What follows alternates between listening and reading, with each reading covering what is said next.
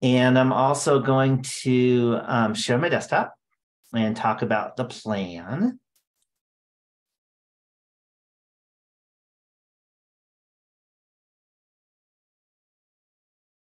Okay, so you should be able to see. So welcome, everyone. Let me tell you the plan today. First thing, this is the very last webinar of the course. We're in week 11 right now. And some of you a week from now will be totally done, because if you finished your the final exam, then you're done with the class. So that's why there's no reason to have a webinar next week, because there's nothing to prepare for, if that makes sense to everyone. So this is our very last webinar, and hopefully you were able to get some good takeaways out of these webinars as we've been going. Not all online classes have webinars, but I'm a strong believer in making sure that we can have interactivity and all that, because I think it helps instead of just everything being static as an online class. So just let you know, but we are done. So today, what we're going to talk about, it's actually going to be probably a shorter webinar, because there's less to talk about. There's a few reasons for that. One is that what big thing is due on Sunday? Absolutely due on Sunday. Hopefully you all know. Yeah, the project. Okay, so I want to make sure that, so this week should be a kind of a lighter week. One is that project 2 is due on Sunday. And the other one, especially if you're, and not all of you are, but if you were a full-time Lake Tahoe Community College student, then you got your finals to start working on for next week in all of your classes. So I try not to, put too much work this week other than the project. And the hope, which isn't always true, but the hope is that you've got lots of progress in your project, so that, by now, there's not too much left to do. That's always the hope. So what we are going to do, doesn't mean we're not going to do anything. We're going to do, and this might mean nothing to you right now, is ANOVA. Okay. And I will let you know, ANOVA stands for Analysis of Variance. But the title will have no meaning when you actually learn about it, because what we're going to be doing is not looking at variance. So I apologize. I didn't make the title. It's just what everyone uses. So I have to make sure I use the same thing. And that is that we're going to be looking at to see if means are all the same. It's not about variances being the same. It's about means being the same. So just let you know, there's some deep math behind that has variance in it that we'll never do, because we just use a calculator. Just let you know. So, but if you want to, be a math major or statistics major sometime, then you might look at it and see variance. We'll look at the requirements to be able to actually conduct the ANOVA study. So it turns out that by the end of this week, you're going to feel like you have a good handle on ANOVA. But I want to give you a heads up. You won't have a good handle on ANOVA. It'll just feel like it. And that's because the requirements are quite deep. And to know that you have the requirements is actually pretty tough. All I want you to make sure is you know what the requirements are. Okay, but you don't have to know all the details on it. And then what I'm going to do is I'm going to kind of finish off with chat about project 2, because project 2 is it's a big deal, and it's a big part of the course. And just let you know that, it's part of your grade, but also, which there's not much to chat about, but we're in week 11, which means this week you don't have a regular exam, but next week you do. Because next week is week 12, and it's the finals week. And unlike pretty much everything you've ever had to do in this class when it comes to exams and assignments, this one will be due on next Wednesday. So 8 days from today. Today is Tuesday, for those watching this as a YouTube or whatever. So it will be due on Wednesday night of finals. You can do it earlier. That's fine. But it's one of those where don't ask for extensions, because with the final, you take your final and then I send the grades to the college. And if you wanted a couple days extension, it's too late, because I've already sent in the grades. So make sure that you can get that one done on time. It's the one time you can't get an extension for. So very important. Is it the same type of exam was a question. And the answer is yes. Okay. So what I have done, as hopefully you've been noticing, is that like about half the exam is review of the stuff that happened, not the current week or the week before, but before that. And the other half is the newer stuff. So that's the same, but now the review is pretty much everything. So, it's just more review stuff, if that makes sense. But there is a higher focus on the chapter this week and last week. You said this week's material, but it's actually last week's material too.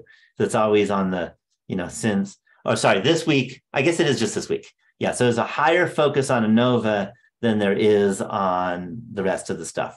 But the rest of the stuff is still, all fair game. And the way I do it, and hopefully you're getting used to it, is I just take basically everything that you've had and it randomly grabs some problems. Everyone gets different problems. Okay, so, what you get is totally random, if that makes sense. Have you noticed that, the randomness? Or does it feel like it's random? Yeah, you only get to see one exam, but if you compared each other's exams, you're going to realize you have different questions.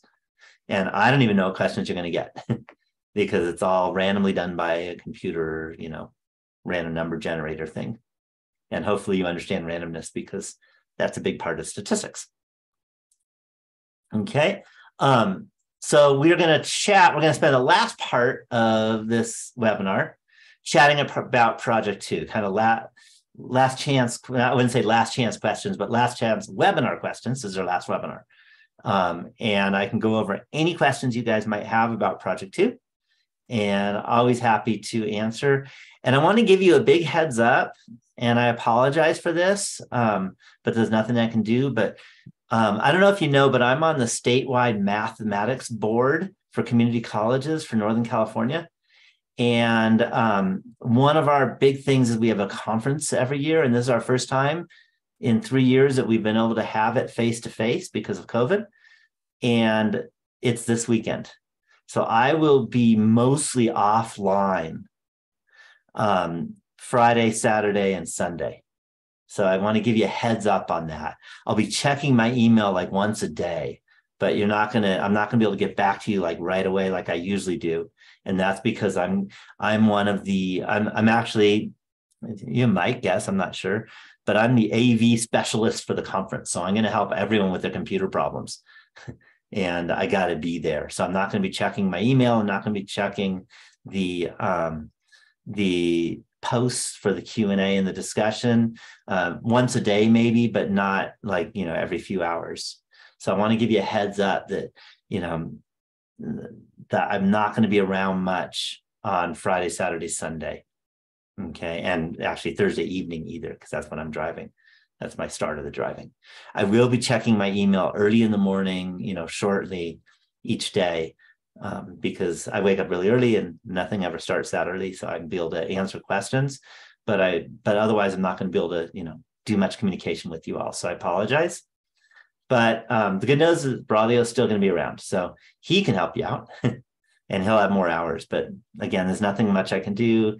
I'm a big believer in making sure that California, not just my class, but all of California gets good mathematics and statistics. So I work to do that. So that's just a heads up. And that's the best I can do. Friday, I will not even have office hours because I will be on the road to Monterey on Friday. So I won't even be in office hours on Friday. So just let you know that's, the one off. I don't have a lot of missed office hours, but that's one. Another piece in terms of my schedule, it may not matter to you guys, but just in case and I'll post it on the announcements, but my office hours for Monday will be not the normal hours. Normally I have it at 10 o'clock. But I'm actually giving a final exam at 10. Our final exam schedule is different than teaching schedule. And I have no ability to change that. So I will have my office hours at 9 o'clock a.m. On Monday and not at 10 o'clock a.m. on Monday. So if you need to talk to me on office hours, that's how you can talk to me. I'll be checking my email because I'll be giving a final. I'll have my computer in front of me, but I won't be able to talk. I won't be on Zoom because my students don't want to hear me talking to you while they're taking their final. And hopefully you understand that. So it'll have an earlier office hour that day. Okay. And that's all, cross our fingers that I'll be able to, because we're expecting a big snowstorm. And if I have no internet, then I don't have any ability to talk to you guys. And hopefully you understand that. But hopefully we'll get internet. Okay. Are there any questions about anything? This is your chance. And as always, I'm happy to answer questions if you put in the chat box or say them. And throughout the whole webinar, I'm happy to answer questions too, but I just want to let you know that this is a good time to ask questions if you have them. Okay. Oh, one more heads up. The discussion post assignment due this week. If you don't get a 10 out of 10, there's something wrong with you. Let's put it this way. It meant that you didn't post on time. Okay. It's the easiest discussion assignment, at least I think, and I think you'll agree, of the whole quarter. Okay. It doesn't involve statistics.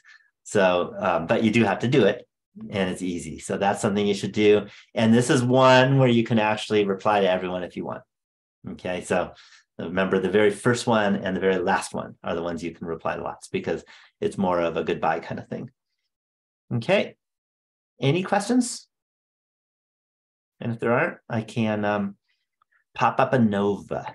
So I want to do, and it's always helpful anyway, to do a little review of everything, especially hypothesis testing, which is what we're doing today. And that is, we started out with hypothesis testing for a single population mean. So like one survey question, it was a number answer, and we were able to do a hypothesis test. Then we talked about hypothesis test for a single population proportion. So same idea, one survey question, but it was yes, no question. Then we moved on to what if we had two questions or two groups and we wanted to compare them. And that's what you have to do for your project, by the way, with quantitative data. Then we had dependent and independent samples. Okay. And then we also looked at two groups and we wanted to compare when we had a yes, no question. Both were yes, no questions. We looked at comparing two proportions. And then we moved on, if you remember, after that. Yeah, the project is all about chapter 10. And remember, it's the quantitative part of chapter 10. It should not be a yes, no survey question. So it's really a chapter 10 project. Okay.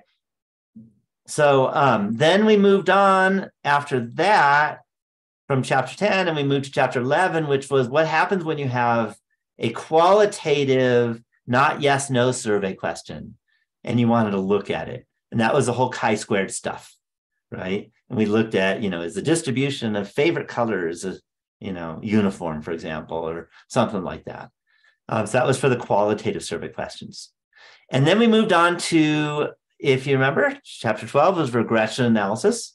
And then we wanted to find out if there was a correlation between two quantitative things.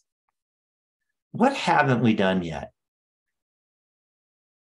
What don't we know how to do a hypothesis test of? There's not too much left. There's a few, but there's one that we'll do. And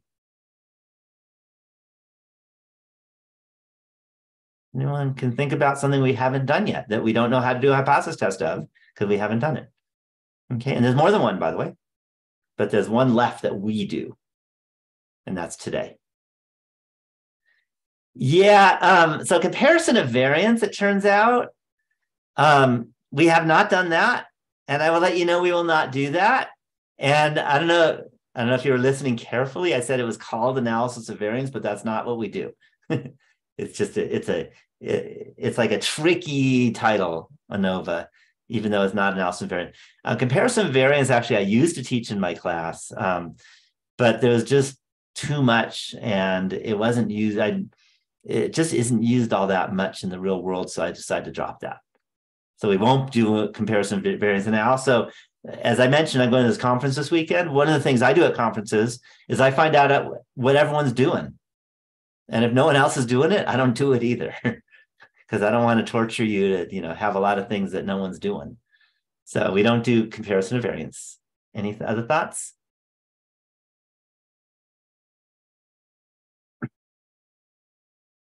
I don't see y'all jumping in. Okay. What if instead of two groups, what if we had more than two groups? Like, let's say we wanted to look at, I don't know, how about something like the GPA for the different majors on campus? Multiple regression analysis, as I mentioned last week, that's way too hard for this class. That's actually a brutal subject. I mean, I know about it, but that one we don't do. But what if we wanted to look at GPAs for all the different majors on campus? Have we done that yet?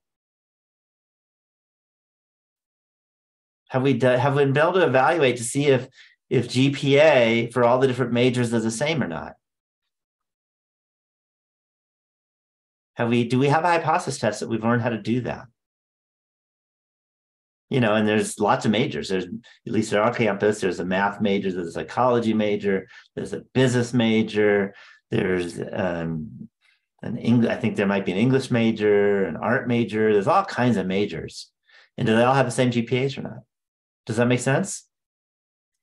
So we know how to compare two different means, but we haven't gotten into saying, well, what if we had multiple things, more than two, and see if the means are the same? Okay, so that's what we want to look at. Okay, so we want to look at when there's more than two groups to see if the means are all the same or not. Does that make sense? And that's what ANOVA is going to be about. Okay, again, it's easier to say ANOVA and not even know what it stands for, because then you won't get tricked into thinking it's all about variance, which it isn't. It's really all about the means. Okay, when you get into the mathematical detail, which we won't in our class, you'll see variance, but we're not going to do that. Okay, but do you see why that could be important? Okay, or maybe you might want to say, how about the age of people based on political affiliation, right? And you want to look at the different political parties. So we have the Democrats, the Republicans, the Independents, the Green Party, right? There might even be some more. And do they have the same age? Okay, average age. Does that make sense? And we don't know how to do that yet. And one thing you could do is you can say, well, you can do a, Democrat versus Republican, Democrat versus the Independent versus Republican, Green Party versus Democrat. And you can check them all and say, hey, are any of those different? And if one of them's different, we say there's a difference. What's wrong with that?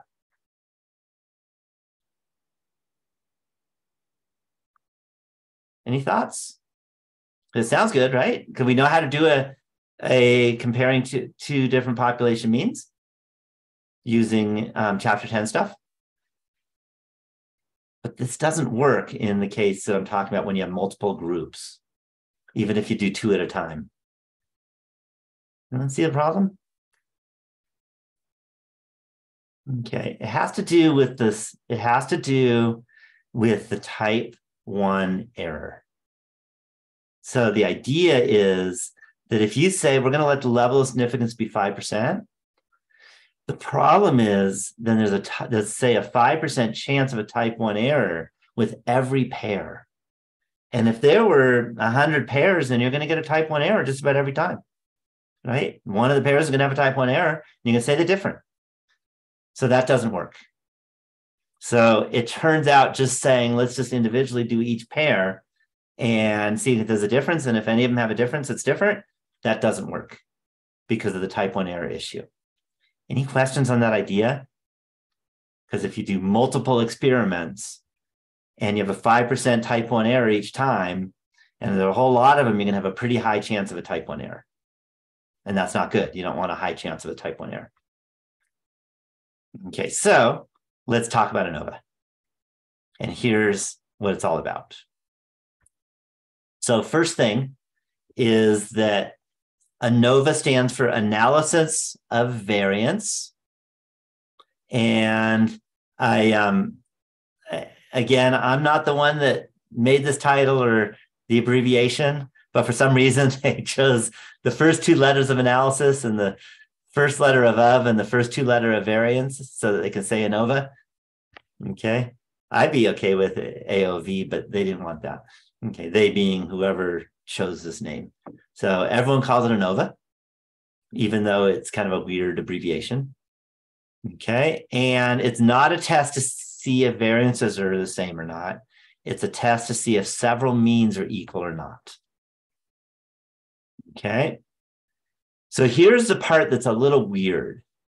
In chapter 9 and 10, when we did hypothesis testing, how many words were in H0 and H1 when you wrote down H0 and H1 officially? This is a really easy answer. For chapter 9 and 10, how many words were there? Very easy answer.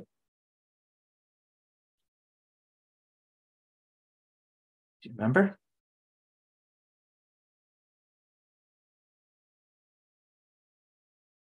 I know it's been a long time.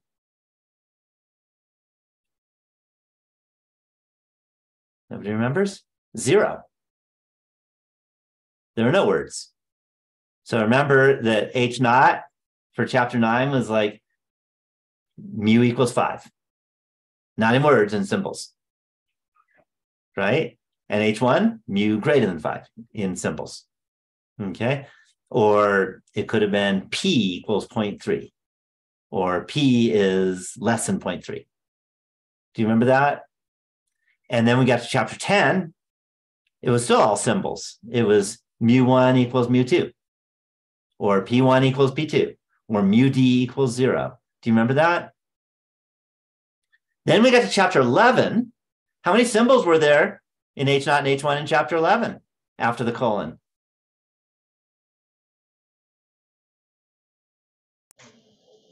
Well, I think we were able to use like rho equals 0 or rho does not equal 0. That's chapter 12.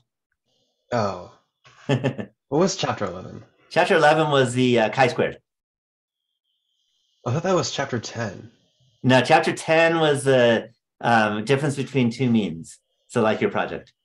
Or difference between proportions. Yeah. Trust me on that one. Chapter 12 was regression analysis. So chapter 11, so if you don't remember, there were no symbols. It was all words, right? The distribution of this thing is the same as the distribution of this other thing. Do you remember that? Okay, or these two things are independent. There was a bunch of words. Do you remember that? Okay, now we're moving in by the way, chapter 12, we went back to symbols only. So now we're getting creative for chapter 13. Okay, and I actually did this. From when I first started teaching, I did it in a different way and nobody got it right. And if no one gets it right, then I'm obviously doing something wrong. So I changed it and now it works pretty well. I wouldn't say everyone gets it right, but now most people get it right. So H0 is that mu1 equals mu2 equals, sometimes it's mu3 equals mu4 equals mu5. All the means are the same. Does that make sense? Okay. And like I said, if you wanted to find out the mean, how about the mean? If you want to find out, let's say the mean high temperature in, let's say, Mexico City, I want to pick something pretty far south, is the same spring, summer, winter, and fall. Then you would do mu S or mu spring equals mu, maybe mu SP equals mu SU equals mu F equals mu W, because there's 4 seasons. Do you see that? And you'd write symbols. Any questions on that idea? Okay, so it's very important that H0 is going to be symbols. H1 is not. Okay, and this is something people don't realize. H1 means H naught is incorrect. Is that correct? Does that make sense?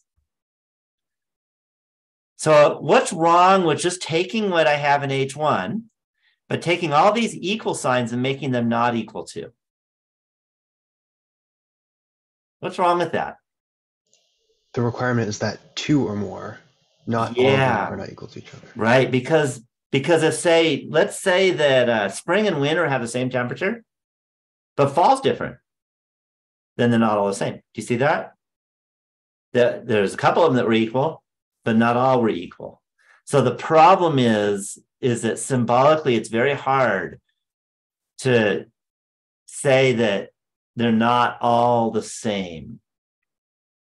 There is a way of doing it, but it turned out I tried and it never worked.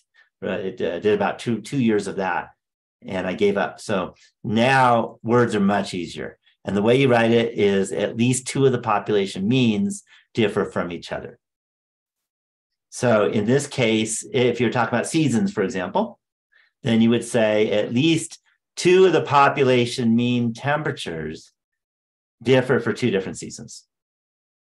Okay, or there's at least two seasons that have different population mean temperatures. Do you see how that works? Or if it was the GPAs for majors, you would say there are at least two majors that have different GPAs. Any questions on that idea? Okay, so the good news, by the way, is this week we're only doing one hypothesis test, one type of hypothesis test.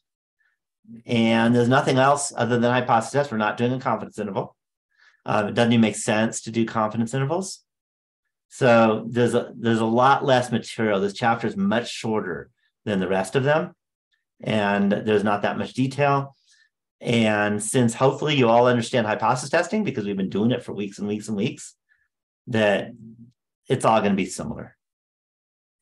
Any questions on the idea of ANOVA? I'll do an example in a little bit, but I want to talk a little bit more first. All right.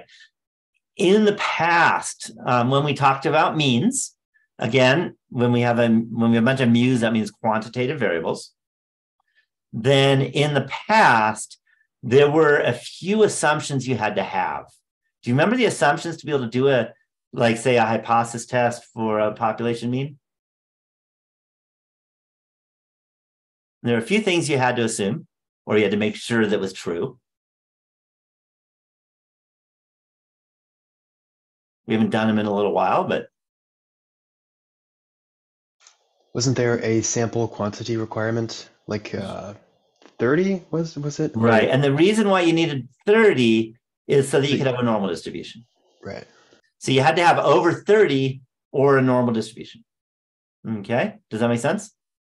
So you have to assume you have a normal distribution for, in chapter 9 for the population, in chapter 10 was for the two populations.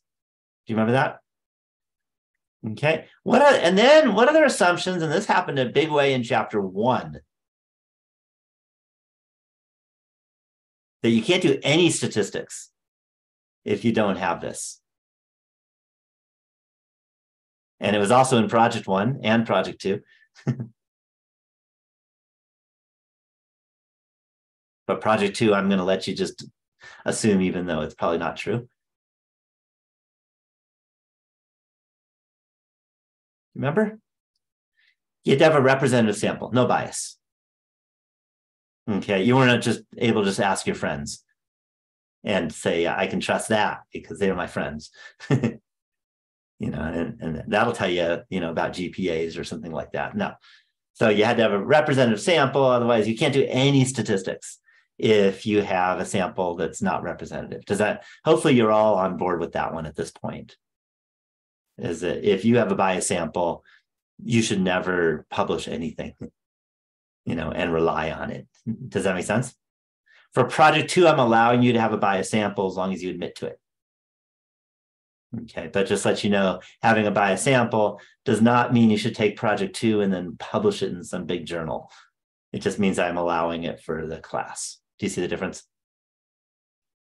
Okay, so let me go through the requirements. It turns out ANOVA has even more.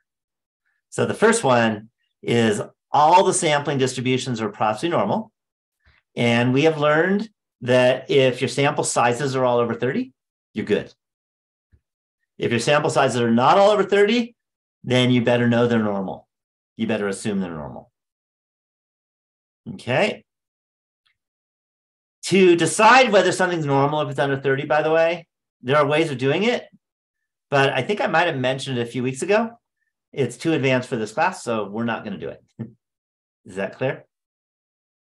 So I will let you know that there is more statistics to do after this class that you haven't learned yet. We can't do all statistics that exists because it's just too much for one class. So I apologize if I can't do everything. But there is something called, I'll even tell you, it's a Kolmogorowski, and if I pronounce it wrong, sorry. It's a Kolmogorowski test for normality, and that's what you usually use to see if it's normal, but not in this class. Sound good? Okay, now comes a bunch more. So here's some more requirements. Let me put on the same page.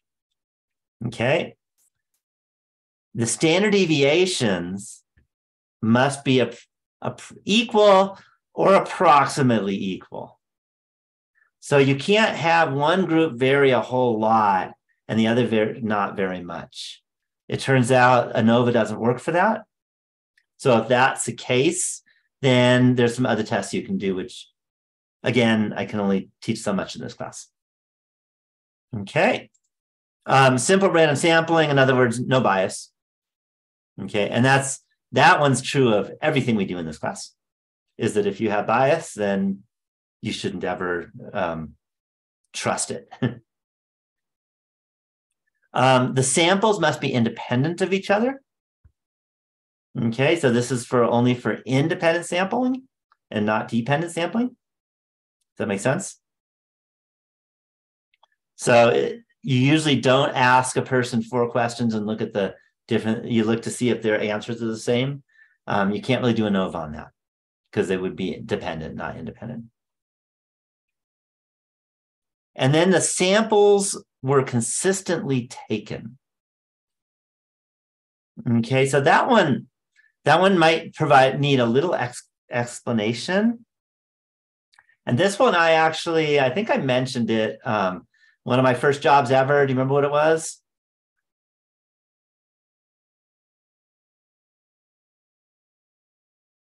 I was the one that called people on the phone and did surveys. And I think I told you I was 11 years old. Now my boss would go to jail. But in those days, I'm old, so things were different then. That should never happen anymore. And one of the things that would happen is sometimes that there'd be maybe, different people doing the surveying.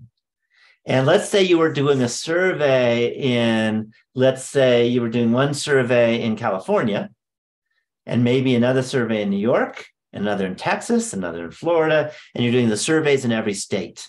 And you wanted to find out if the states differed.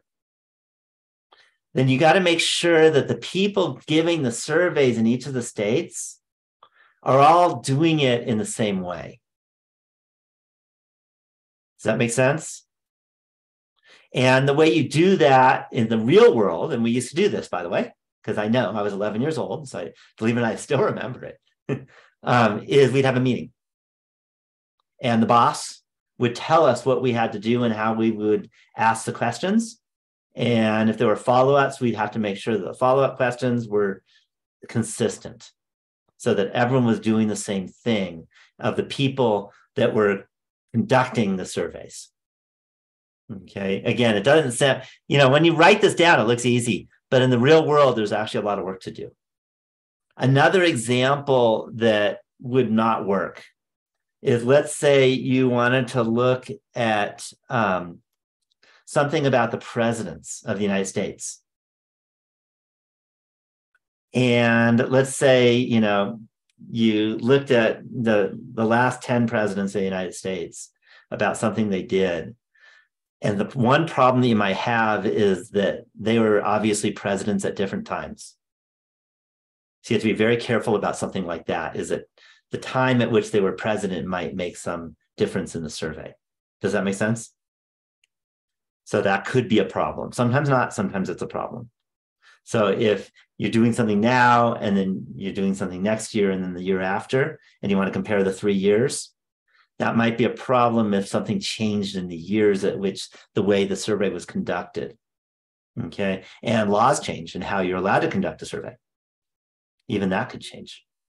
So, or another one, if you're doing the presidents, the last 10 presidents, well, there may be issues because 10 presidents ago, they didn't have cell phones. And that could change how you do some kind of surveys. Does that make sense?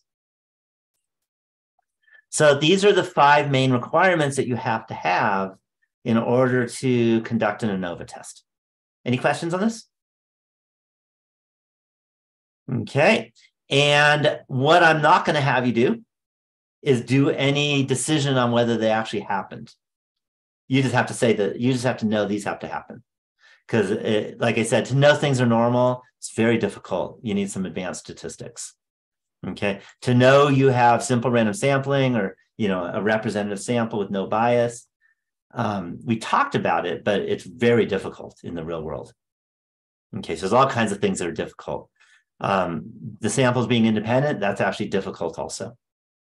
So I will let you know that it'll feel like you understand everything about ANOVA, but you don't, because these are difficult pieces. Okay, the other thing that ANOVA does, if you look at H1, is it tells you at least 2 of the populations differ from each other. What ANOVA will not do is tell you which ones differ. All you get to find out is that at least 2 differ. You don't find out which ones are different from each other. So it might be there's only 2 that are different. It might be that they're all different from each other. It might be that these are different. These 4 are different from each other, but maybe this other one is the same as this one or something. Does that make sense? And ANOVA will not tell you which ones are different. Does that mean you think you can't ever find out which ones are different? Now, what does it mean if you want to find out which ones are different? What does it mean you have to do? And this is what I'm going to say on the last day of class, which is today for the last webinar class. Should I tell you? It means you need to take another statistics class. You need to take advanced statistics, and you need to learn about Tukey analysis. So I'm going to be throwing a lot of words at you. You don't have to know any of those words. But if you take an advanced statistics class, you'll learn about that. And you'll learn about ways of deciding. So there are statistical ways of doing pretty much everything that you might be interested in. Someone's come up with it. But we are stopping at ANOVA. Okay, so just a heads up that you can do a lot more than just what ANOVA does. But that's what you would do in a next statistics class. Okay. So what I want to do is an example. And let me make this a little bigger because I think my font might be small. That's probably better. Okay. All right. Suppose a study was done to analyze the racial differences for the distance in miles that people live from the nearest public library. Might be something you might be interested in studying, right? Okay. The data from the study are shown below. And you can see we are looking at whites, blacks, Hispanics, and other. Okay. And I simplified things, nowadays you probably get more specific on what you meant in terms of races, but I wanted to keep it simple. So I'm just saying this. And then, oh, by the way, if I say the word suppose, do you know what that means? When I say suppose a study was done?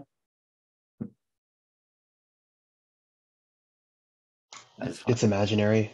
Yeah, I just want to give you a heads up. I totally made up these numbers. Okay, but a study could be done. Okay, this is not project 2. Project 2 is on chapter 10, not chapter 13, by the way. But a study could be done. This would not be a hard study to do, actually. You could definitely do a survey, and you'd ask them what their race is, and you'd ask them how far they live from the nearest public library, and then you'd put in the numbers. Okay, so a study could definitely be done, and this 15 means that the first person that was white that you asked lives 15 miles from the nearest public library. Okay. And I guess this would be me. I'm white and I live 2 miles from the nearest public library. Okay, my two-ish, 2 or 3, something like that, 2.5-ish. Okay, yeah, maybe 3. Okay. So you can see what these numbers are. You can see that this is a quantitative survey, right? Because everyone answering the survey is giving numbers. And we're looking to see with 4 different groups whether or not they all have the same population need. Any questions on that? All right, so before you even do the test, we need to say, what are the assumptions you have to make to perform an ANOVA test? Okay, and again, I told you don't have to like get into all details, but I'm just going to copy and paste because those are the assumptions we need to make for this test. Okay, and we can look at, it didn't like numbering when I copied and pasted. So I'll do it this way. There we go. And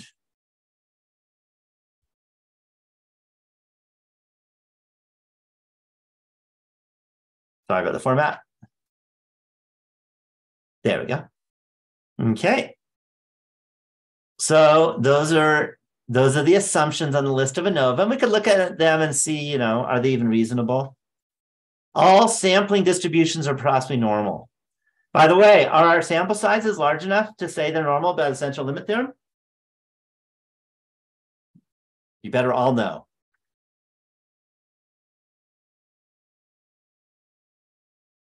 Are the sample sizes large enough? Because if the sample size is large enough, you don't need to make the assumption, you just know it. What do you think?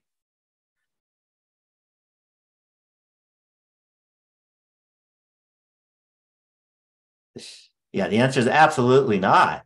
The sample sizes for whites was 6. Need to be over 30, right? Sample size for black was 4. That's tiny, tiny. And Hispanic was 6, and the other was also 4. Okay, so that means we absolutely have to assume the distributions are approximately normal.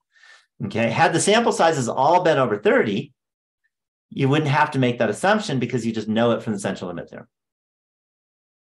Okay, had the sample sizes, let's say, from whites and blacks been over 30, but Hispanics and others been not over 30, then we wouldn't have to assume it for whites and blacks, but we would have to assume for Hispanics and others. Any questions on that idea? Okay, all population standard deviations are equal. Is that something we know, or is that something we have to assume?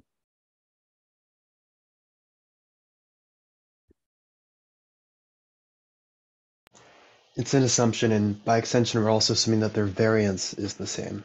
Yeah, that's the same. Yeah, because remember, the variance is the square of the standard deviation, and if 2 numbers are the same, the squares are the same.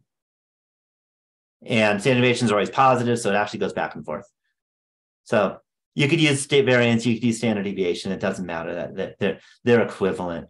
But no, I mean, maybe you're experts on library distance. I'm not. I have no clue about the standard deviations of how far whites are from libraries versus blacks and their standard deviation. Okay, does that make sense? Yeah, so that's a clear assumption. Okay, and again, if you want to not have to make the assumption, then you have to take another statistics class.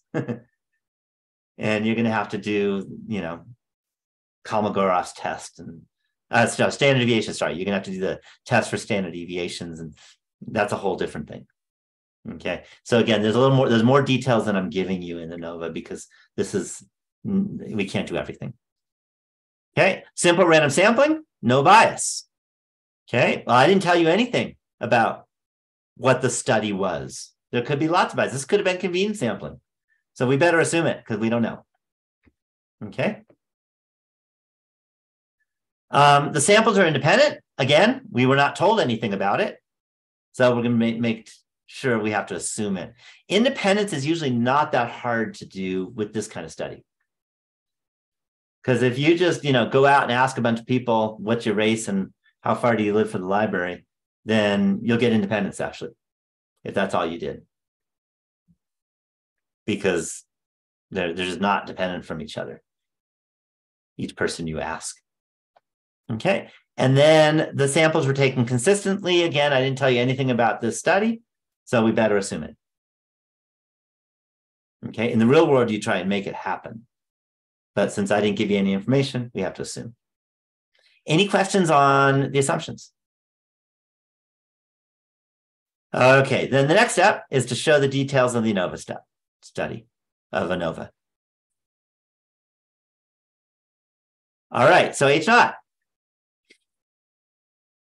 So for H naught, it's, again, we can go back. Mu1 equals mu2 equals dot, dot, dot equals mu n. Well, in this case, we have 4 different populations. And the good news is they all start with a different letter, W, B, H, and O. So I'm going to use those. And I think, well, let me do that equation.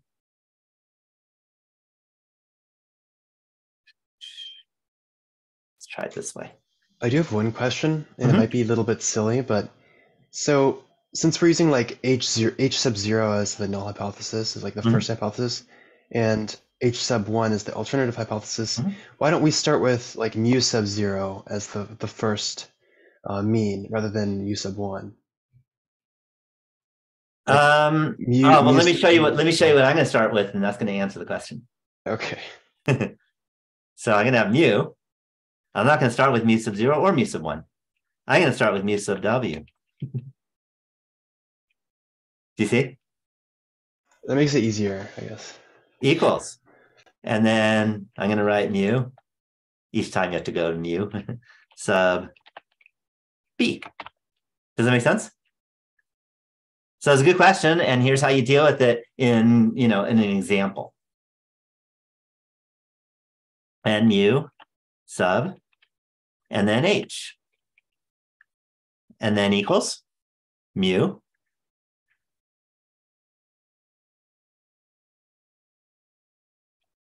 sub O.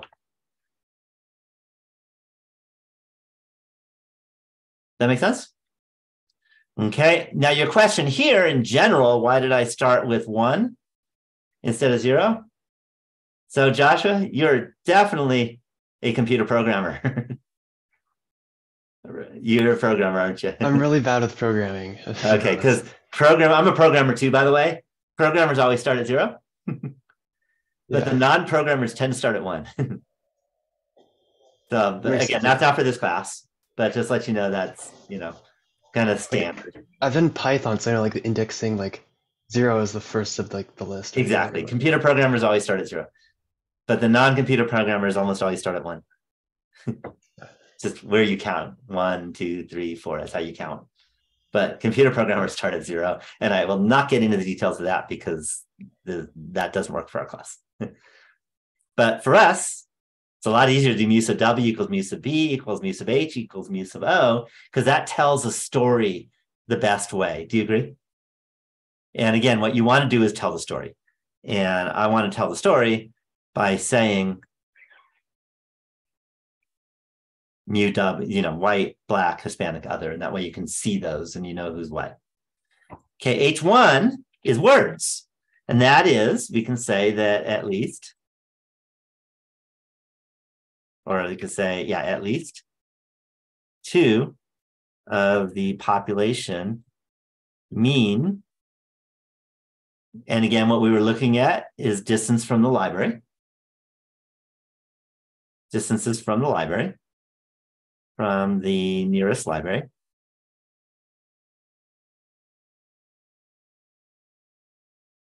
Differ by race. And I want to mention something else. There's another way you will see it in literature. Sometimes you will say race is a factor in distance from library.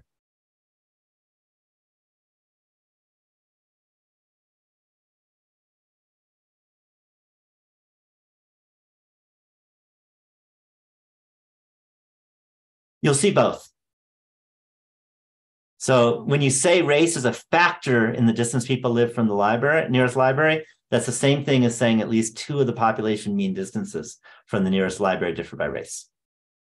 So I just figure I should let you know, like if you read a psychology journal, they may say the word factor. That's what they mean. Okay, the name of the test. This should be obvious.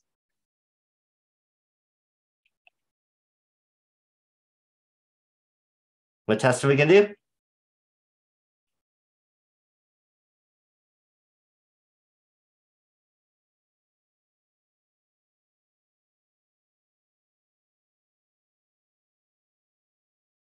ANOVA. That's all we're doing today. Yeah, it's ANOVA. So we're going to do the ANOVA test. Okay, any questions on that? Okay. Level significance, you would probably use 5% here, 0.05. This is sociology, right? Talking about race, that's a sociology thing. Sociologists almost always use 5%. That's the standard.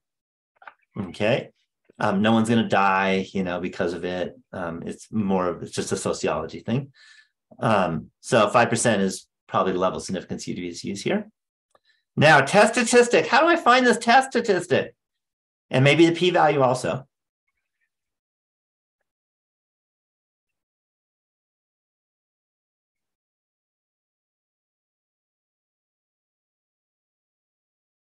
How do I find it? Any guess? Yeah, we use a calculator. So I'm going to go to my calculator, and this should be really obvious. Given this is our very last week of class, this is the last example. I think it's actually the first calculator. Yeah, right. Random number generator. No. Yeah, it's number 25, ANOVA. Again, I designed this calculator for this class. So click on ANOVA. Okay. And what this does is it says enter the data separated by commas, data 1, data 2, data 3, data 4, data 5, etc. And by the way, if we don't have that many, leave the rest blank. If you have more than 8, by the way, then you need to use a spreadsheet. This calculator won't work. But this calculator will work for anything we do in this class. But I want to let you in the real world, sometimes you will have more than 8 different groups. And then you use a spreadsheet program. And in fact, I believe, it's been a while since I've looked at it, my spreadsheet program that you use for the projects, that can do this with more than 8. Okay, so I'm going to go to data 1. And I need to remind myself, 15, 4, 11.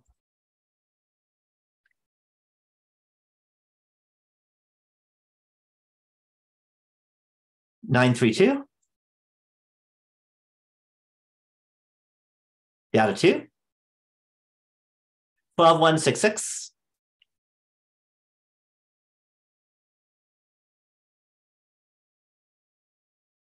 Data 3. 9, 17, 5.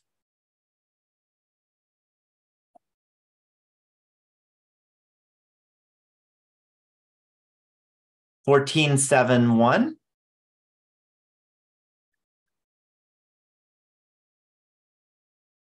And then data 4. 18, 11, 2, 8.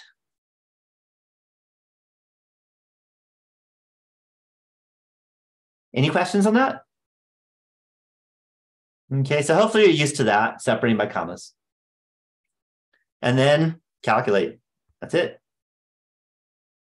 So something new that you haven't seen before is the statistic we use for this is not a normal distribution. It's not a t distribution. It's not uniform. It's not binomial. It's not chi-squared. It's f. So again, the math is way too hard for this class to tell you what that really means, but it's a different distribution. It has a totally different shape. You can go in the book and I think I even made I did. I made a little visualization. You can actually see the F with different degrees of freedom, which is kind of like different number of groups, and it'll show you the F. But I'll let you look at that. So it's a different distribution. It's none of the ones we've had before. And the math is completely brutal. So you don't have to do it. That was my job. Sound good? Okay. So our test statistic is this F, and I'll just grab the first 4 digits, 3339.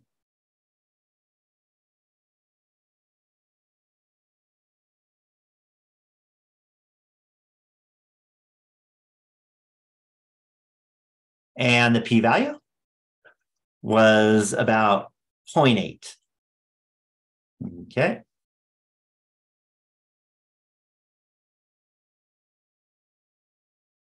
Any questions on using the calculator to get the test statistic and the p-value?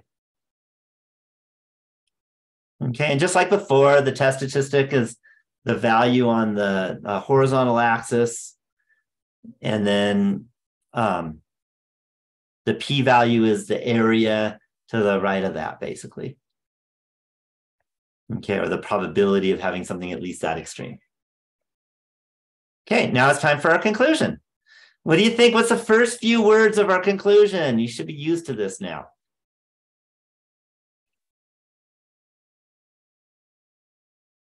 What's the first few words?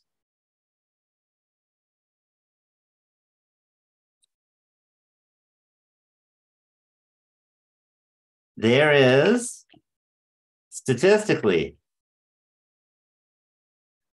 yeah, insignificant evidence. This p-value is 0.8. I didn't have to give you an alpha. P-value is 0.8 is always insignificant.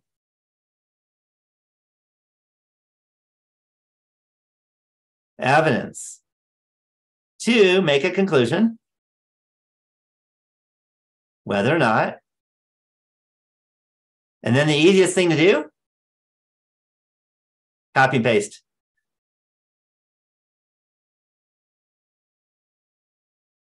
But then change that at to lowercase. That at least 2 of the population mean distances from the public library differ by race.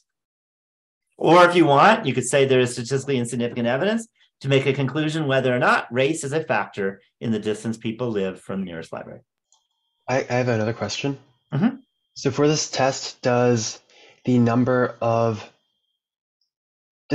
of data you enter into the calculator affect the p-value? Like, if there's more data, will it tend to give a lower p-value? So what it does, and this is for the whole class, not just for ANOVA, is there's something called the law of large numbers. What that says is that if you do a very large sample, given that you have all the good requirements, so no bias, obviously. So if you have a very large sample, then you're very likely to show the truth. So if the distance from the library has nothing to do with race, then you're going to have a very large p-value if you had a very large sample size. If the distance from the library does have something to do with race, if race is a factor, then you're going to have a very small p-value if your sample sizes are large. Does that make sense? So that's true in any of the hypothesis tests that we've dealt with. Is the p-value is affected because truth will be shown with a large enough sample size. And that's called the law of large numbers. Does that make sense? Okay. And the shape of F changes a little bit, but that's less important. What's more important is that the truth will be shown. Does that make sense? So if you surveyed randomly 1 million people, you're going to find out. It's just going to work. And your p-value is going to tell you exactly what's right. Does that make sense? Okay, but if we randomly surveyed, this small group with only 4 blacks and 4 others, truth almost will never be shown. And you can never really trust the p-value.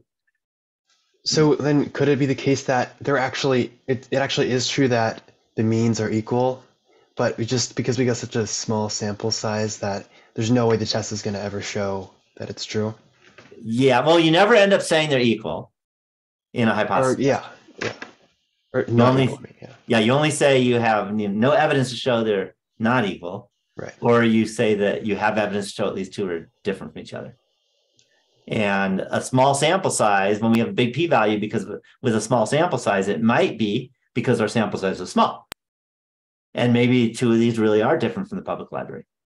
Or it might be that they were equal and our p-value is big because they were equal. But you never know that when you have a small sample. Either could be true. Does that make sense? Which is why, and I want to mention this again, this statement is another way of saying we know nothing. It's a very fancy way of saying we know nothing. Do you see? Statistically insignificant evidence means we don't know anything. And that's why when you have statistically insignificant evidence, usually you don't publish. Because no one wants a publication that basically says, I don't know anything. Do you see? But good question. And that's a good last question for the last example. I don't need to do more than one example because they all are similar. Okay, if we had a small p-value, if this was say 0.08, let's say 0.008 instead of 8, what two letters would be gone? Actually, and maybe a couple little other changes, but two main letters. If the p-value is really small, and hopefully you're all used to this by now. Yeah, the insignificant would just be significant. And at the end, you wouldn't say whether or not, you would just say that, at least two. You could say that for this too, but I like the whether or not because that really tells you really don't know anything. Any questions at all on ANOVA? Any questions? Okay, as I mentioned, and hopefully you agree, there's less content. Do you agree than normal weeks? Yeah. So this is the last content, actually, not just of the week, but of the class. Okay, there is no more statistics to do in this entire course. In terms of new stuff, you're still going to have to do the assignment on chapter 13. You still have a project. You have an exam. Okay. But in terms of new content, this is it. I do want to, I think I've mentioned it before, but I want to double mention it again. The class is over, a couple things. One, the class is over next week. And Wednesday is the last chance for anything to take place, okay, for you to change your grade. So don't email me on Thursday, how can I change my grade now? And when I say Thursday, I don't mean this week, I mean the following week. So, 9 days from now, it's over. And I'm a quick grader, so I will have it graded for sure by that Thursday. Okay. And maybe by Wednesday, but no, not Wednesday, because some people are going to be doing it late at night. I'll be sleeping. But by that Thursday, I'll have it graded.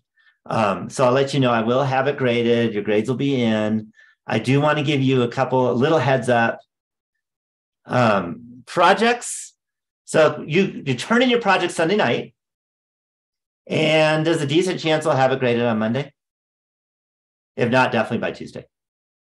Yeah. Hopefully you're used to it. I'm not a procrastinator. Do you figure that out? Right. You had your assignments due last night at midnight. And when did I have them graded? I don't know if you even looked. You might not have been, right? You may not even been awake when they were graded. Because some of them were graded at 6 a.m. or 5:30, I think was the earliest person graded. Yeah, so it'll never be long, but I will let you know that I will submit the grades to the college, but the college takes about a week to process them. So your final grade that goes on your transcript, that may be a week, and that I have no ability to change. And hopefully you understand that. Okay, but I'll know your grades. I'll have it submitted, but it doesn't mean the college will be able to have it processed. So if you need it proof for some kind of transfer agreement or something like that, it might be a week before you have that in your transcripts. Does that make sense? Just let you know. I can tell you what your grade is, but for transcript processing, that usually takes a week. For bureaucracy, you know how that is. So just let you know that that's grades. I want to let you know another thing is that I am not your formal instructor after a week from Wednesday, but I'm still here to help. So if you are getting a master's degree, for example, and maybe a year or two comes by, my email should still be the same. Cross my fingers, nothing happens to me. I'm still alive and all that. Then I'll be happy to take a look at your master's thesis, for example, or help you with some statistics that might involve that. I'll be happy to do that. But I want to let you know I'm going to be completely honest with you on it. I'm not going to say, oh, that's wonderful, everything's perfect. If you have a sample size under 30 or under 31, I'm going to say, yeah, this probably won't get published. This may You're not gonna tell the college to reverse our grade. Yeah, and this has happened before. No, I won't change a grade. No, this is just to help you guys out. Yeah, so rough drafts. I'm about to talk about the project, but I want to get over this part first, and then we'll get to the project. So the other thing is that if you graduate from college, but then need statistics for your business, I will also help you, but it's going to be different. And the difference is it's going to cost you money. But the money's not going to go to me. I want you to give money to a scholarship at the college. Okay? And whatever I would have charged had I, done that, I will have you donate money to a scholarship. And we have some scholarships for that, actually, that have already happened, thousands of dollars. And I'll be happy to do that too. So just let you know. So if it's for your business, that's different. Then you need to give money. And it's a tax deduction, which is always good too. So just let you know in terms of, after this class is over, that's kind of how it is. As a student, I'll help you forever. As a business person, I'll still help you forever, but I want money going into a scholarship. Sound good? To help other students. Okay. And now the very last secret word of the entire class is thank you. Because I want to thank you for those who are here for coming and, and being polite. We haven't had anyone that's like evil or anything like that. At least I haven't seen it. So thank you for, your work in the class, and thank you for, being good students and good people. So that is a secret word for, I guess it's words because there's 2 words on this one. And that's the secret words for this particular, the last secret word quiz of the quarter. So now it's time to talk about projects. So the first question about the project is, are we able to submit our rough draft tomorrow to get feedback? Absolutely, yes. Okay. So the rule is that if you give it to I will give feedback first come, first serve. So if you're the first one to send me your project, you'll be the first one to get feedback. If you're the last one, you'll be the last one to get feedback. And after 8 a.m. on Thursday, that's the absolute deadline to get feedback on your draft. So if you send me an email on Thursday at 8:30 a.m., I'll send you an email back saying, sorry, it's too late. So for your feedback for your draft, as long as it's by 8 a.m. on Thursday, but earlier means that you get earlier feedback. I do want to let you know, I teach face-to-face classes pretty much from 11 o'clock a.m. tomorrow till 2:30 p.m. And so you won't get any feedback during those hours because I'm teaching, and hopefully you understand that. But then after that, then I can read your email, and then I'll take a look and I'll send you lots of feedback like I did for Project 1. I will let you know if you don't send me your project draft for feedback, things usually don't go well. Okay, things don't go well, and there are very few A's given in my career of people who didn't, and it's not because I take off points. It's if you don't get my feedback, you don't find out how it needs to be improved upon, and then you end up sending me something that needs improvement, and that doesn't get an A. Do you see? Needs a lot of improvement. Whereas if you send me your draft by, Thursday at 8 in the morning, I'll let you know what needs to be improved on, and then you can make those improvements and then get a good grade on it. Does that make sense? Okay. Or occasionally, and hopefully this doesn't happen, is that your project idea didn't work at all.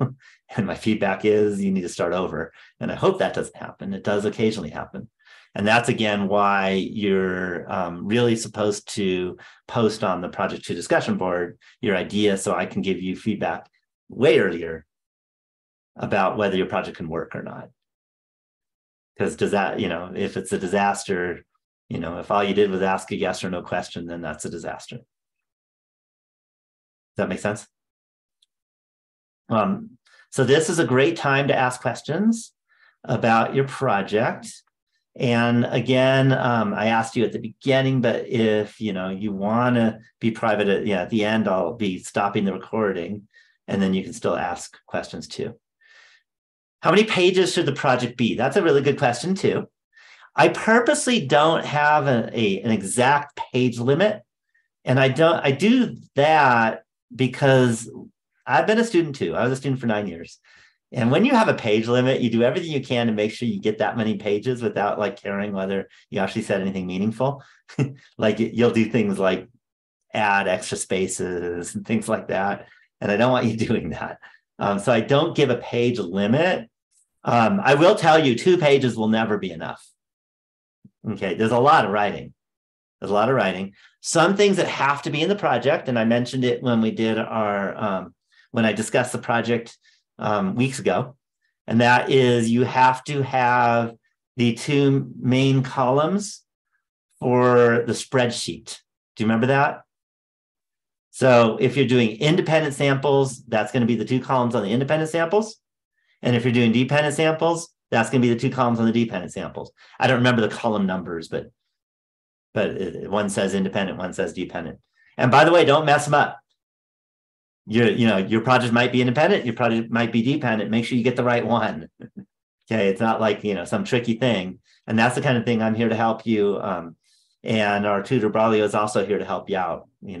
That's a disaster if you get those wrong. Where are the spreadsheets? Okay, let me remind you again. It's the same spreadsheet as Project 1, by the way. So if you go to, I think there's a lot of places you can get there. One is syllabus, I think, was there. I think it was towards the bottom, if I remember right, was it? There we go. Google Sheets, statistics program. Yeah, it's also in modules. It's in a lot of places, actually. And that was one way. You could go to modules and click, and that'll get you another way. So there's a lot. You could post on the Project 2 discussion forum if you still can't find it, and I'll give you the link there. And then you can use the 2 var stats. That's really important, 2 var stats, because there's Project 2 now. Okay. And by the way, you'll notice it has everything else too. And I do that just in case for some reason the calculator I made didn't work. I also created this before I created the other calculator. So originally this is all we had on the computer. So notice we actually have ANOVA. But don't do that. Use 2 var stats. And if you already made a copy of it for Project 1, you don't need to make another copy. Okay, because you just open it up again. Okay, and go to 2 var stats. And see where it says J and K difference independent, or N and O different stats for dependent difference. One of either this one or this one needs to be copied and pasted into your project. That has to show.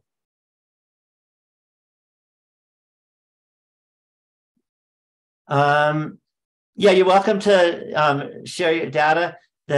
What you can do, kind of the easiest might be, is to put the data into the spreadsheet, and then you share. And then if you go share, and you can copy the link and then share the link with me by email. But for say for the difference independent column, if we're doing a two-tailed test, like if we're doing a not equals or equals hypothesis test, then we wouldn't be including the p-value for a right-tailed or a left-tailed test, right? Right. So I put these in. I had to make a decision, and I put them all in. That way, whichever one you want, you can look at. Got it. Thank you. So you're only going to use one of those. Don't use all 3 of them. But make sure you lose the right one. If you're doing a two-tailed test, make sure you do the two-tailed, and I'll look at that when I grade it. Make sure you write the correct p-value down.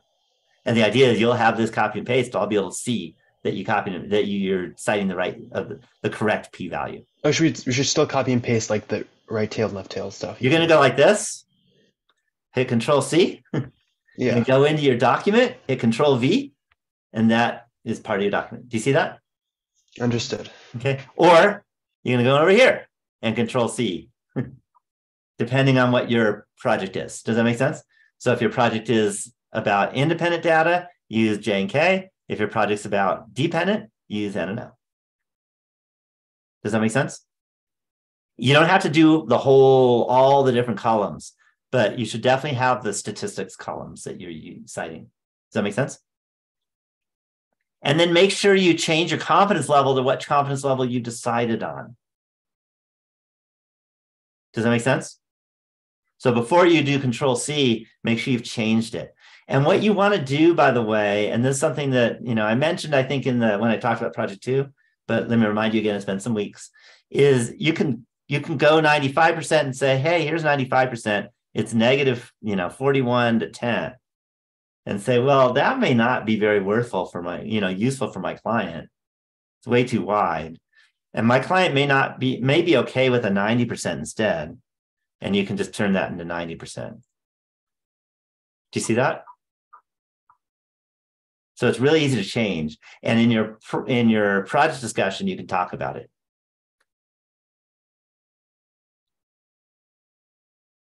That makes sense? Okay. And just a warning, you probably don't, if it's in red, you probably don't want to change any. Don't go up here and change this stuff. It'll give you a warning if you try. And you don't want to, because if you do, then you literally have changed the coding that I created to make it work. Okay, you can't change mine, but you can change your copy. So that's just a note. Okay, and I want to note standard error. It's this standard error or this standard error that you're focusing on. You don't even have to talk about these guys. These aren't important.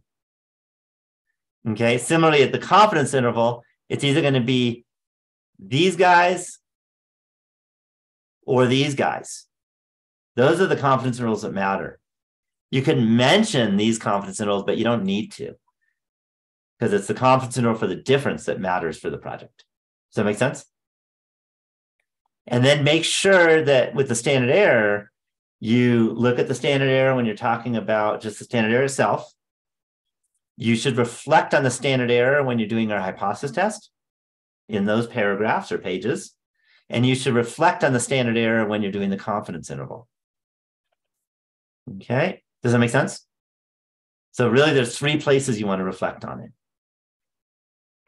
And again, don't just write down the one sentence description in looking at the p-value and think that's enough.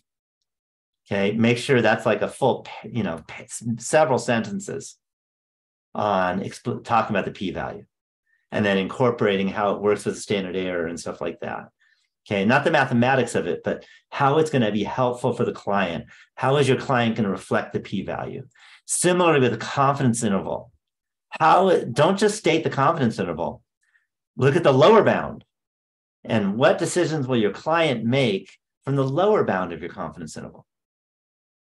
Okay, and then what decisions might the client make for the upper bound of the confidence interval?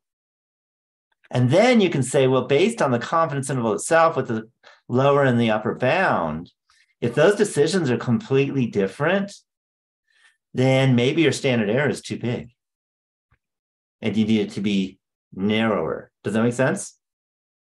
On the other hand, if these guys are really close to each other and you use 90%, well, maybe you shouldn't use 90%. Maybe you should use 99%. And it's okay to widen them out a little bit. Does that make sense? If your client would be okay with it a little wider, because then your client could be more comfortable having a 99% confidence. Do you see that? Any questions on these little minute details? And all those details should be in your project. So basically, whenever I might be asking myself, should I explain this more? Just explain it more. Yeah, you Completely can always expand it. explain more. Yeah. Yeah. The only thing you don't have to do is the mathematics. Yeah. Don't even try to, explain how this p-value is produced mathematically. Does that make sense? Because that's too much for this project. And it's past the class. It's above and beyond this course because you need calculus. Okay. And some of you would have no clue on the mathematics anyway. But you don't need to throw calculus in. Does that make sense? This mean difference is probably important. That's another statistic that's important. Okay. And if you're doing independent, then these two means might be important. That makes sense? Any questions on that?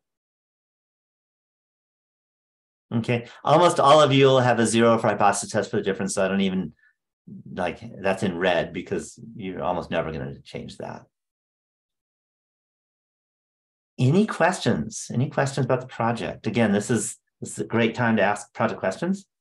If not, then I can, let's see the answer. No. Is there an example essay? I purposely don't. I used to have an example, and then everyone just copied and pasted it, and it was a disaster. So I got rid of that. Okay, so I don't have an example essay. What I do have, that is if we go up to, and there's a few ways of finding this, by the way, project 2,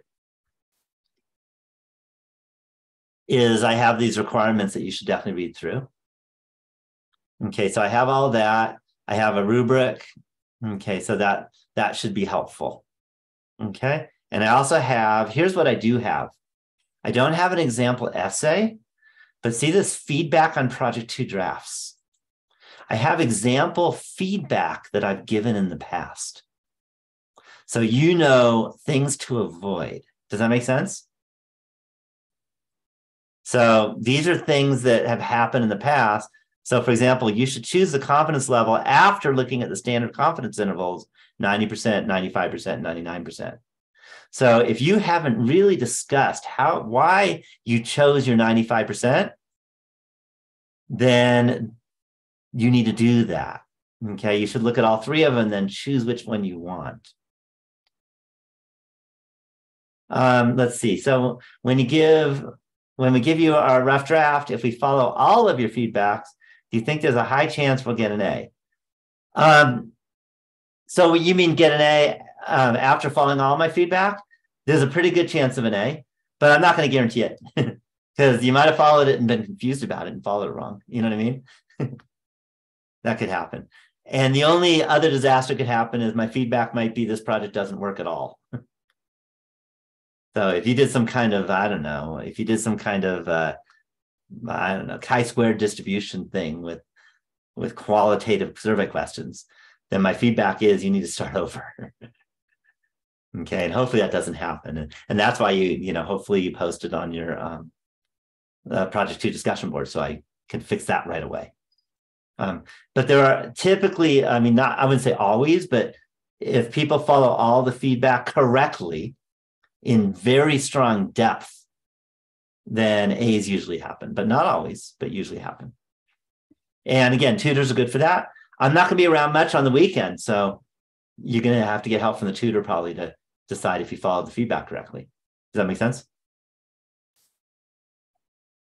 Okay, so again, this project 2 draft, I put 14 items that are like common things that I put in. These are actual feedback sentences I've given other people.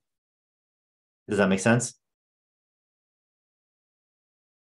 Okay, this doesn't mean this is the only feedback I've ever given, but these are like some of the major ones I've given. So the idea is hopefully with your draft, none of these will be my feedback because you'll have already dealt with these. Does that make sense? And that should help. Other questions? Good questions, though. Other questions?